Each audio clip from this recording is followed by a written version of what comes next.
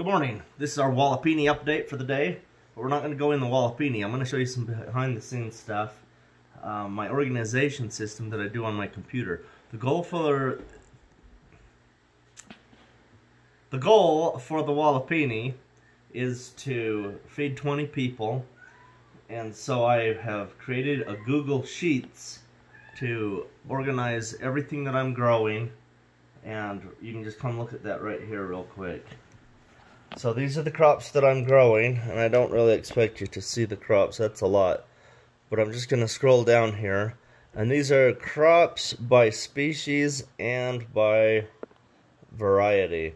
So as we come down, I'm on line 115 right here with my last entry, which was Oregon Spring Tomato. So I have 115 different varieties of crops that I'm going to be growing. And then I have a couple of more lines that are just things to do.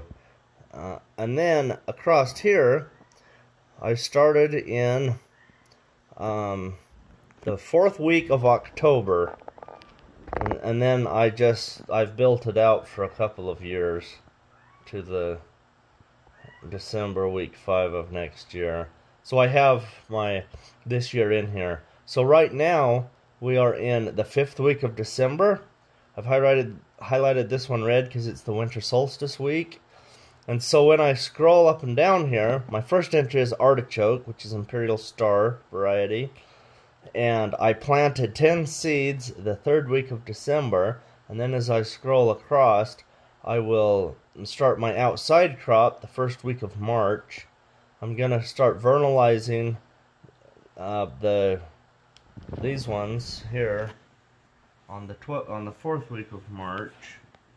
So my calendar goes by the weeks, and anyway, so you can scroll down here to any crop. So we could just pick a random crop. Let's just come down here, and right here is cilantro. So if we scroll out, then the 4th week of October I planted 10 seeds of cilantro, and then I transplanted them in my garden bed, in bed 2. I transplanted them on the 4th week of November, and then I started more seeds last week. I started more seeds here. So as I do this, we will have a plan. So next year we'll know exactly what we did because I keep this updated. And you'll see that some of the font is red, some of the font is black. The black font are things that I'm planning to do, and once I actually get it done out there in the greenhouse, I come in here, I highlight it, and I turn it red. That way I know I got it done. So as we come down, we're going to go to this week right here on the 5th week, and I'm going to just pull it over here so it's right next to my crop. So we're in this column right there, and here's my crops, and I'm starting with artichoke so I can scroll down. So this week what I need to do, or I have done if it's red, I started cylinder beets, Detroit Supreme beet, and a beet mix packet that I had that was a mix of different colors.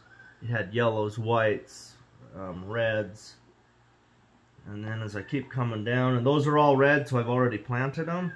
And then here's Savoy Perfection cabbage. I started those this week. Keep coming down. Heirloom cutting mix lettuce, so it was just about 10 different kinds of lettuce mixed together. I started 50 plugs of those. Scrolling down, candy onion, I transplanted some that were already growing. They were nice big. We started those way back in October, and I got those transplanted into bed 3 this week. Tokyo bunching onion, I started seeds this week. Just keep going down here. Bloomsdale spinach and giant noble spinach, I planted seeds. And that was it for this week. So that was done. So for next week, if you look right here, in January week 1, I have a bunch of things in black. It's obviously not January 1, so they're not turned red yet, because I haven't done it. But next week, I'll start planting pak choy, tatsoi, imperator carrots, tender sweet carrots, snowball cauliflower, Utah celery, Claytonia,